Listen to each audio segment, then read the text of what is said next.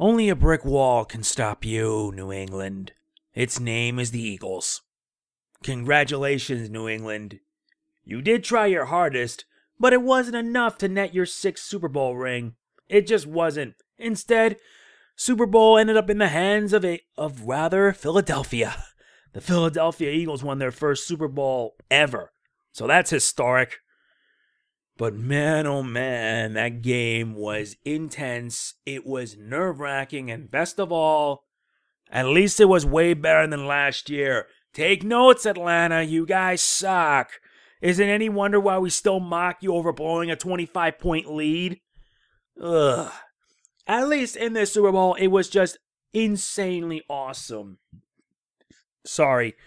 Anyway, what I mean to say was it was awesome all around from start to finish. Start to finish, all around. It was just a thrill ride of an epic sort. I mean, I've watched the Super Bowl from start to finish.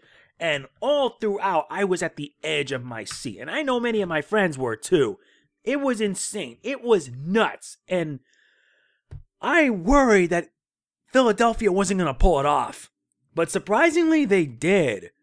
But I will give credit to New England. They at least put up a strong effort. But unfortunately, several factors came in that really screwed the pooch.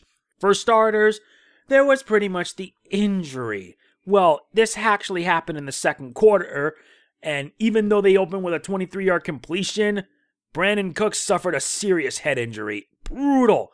Which kind of caused some serious problems with the offense.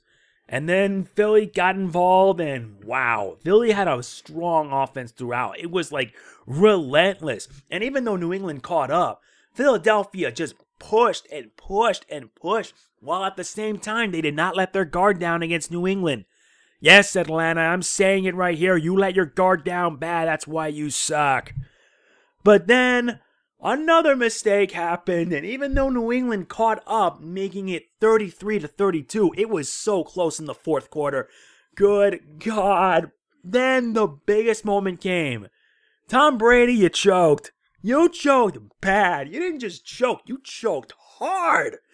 You choked a pass, which turned into an interception, and it was pretty much all Philadelphia needed to secure their victory and winning the Super Bowl. Although I have to wonder, why did they have to go for a 2-point attempt when a field goal would have pretty much guaranteed them victory? I don't know. I really don't know for sure, but thankfully, it ended as well as it did. 41-33. I am congratulating the Philadelphia Eagles for their first Super Bowl victory ever.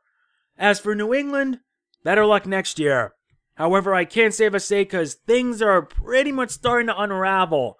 I don't know why, but I feel that their little dynasty may slowly and surely come to an end.